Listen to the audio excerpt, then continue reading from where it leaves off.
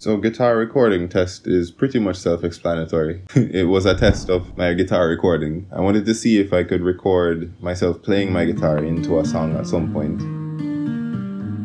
Up till then, I had always used samples and synths in all of my music. Some strings, some synths. So a bass synth.